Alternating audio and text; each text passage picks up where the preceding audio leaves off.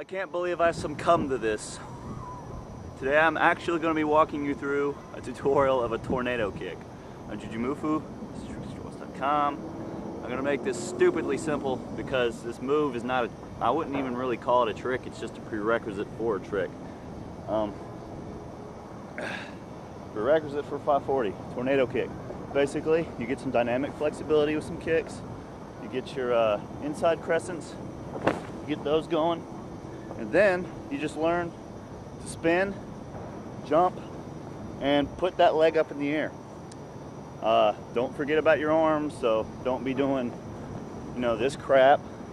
Use your arms to get up, and then you're gonna have a tornado kick, which you can do with the front, around, or inside crescent. So I'm just going to use the same takeoff I use on my 540, and I'm going to step through and tornado kick. I might as well show you that from the side for the hell of it. I'll show you from this side.